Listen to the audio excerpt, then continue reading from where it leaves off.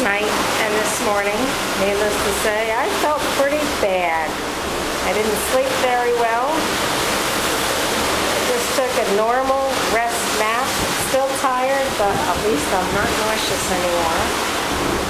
The waves, still pretty windy. They have the decks closed up top. I guess there's 70 miles per hour wind.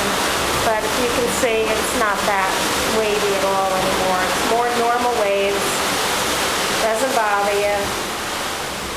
I'm not going to lean out over though, I don't think. Here, I'll go through the glass a little so you can see the water.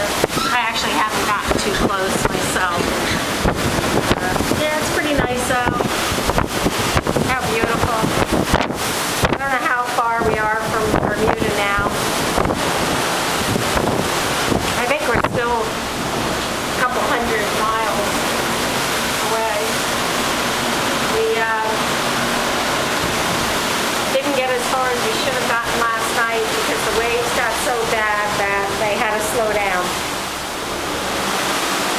So now they're trying to make up time and still get us there tomorrow morning at 9 a.m. We did an extra 100 miles to try to get away from Hurricane Irene, but I guess we didn't do such a good job because we really got pounded. As the phrase is, what do they say, hammered. So this is it, but it's beautiful outside. Look at that picture there.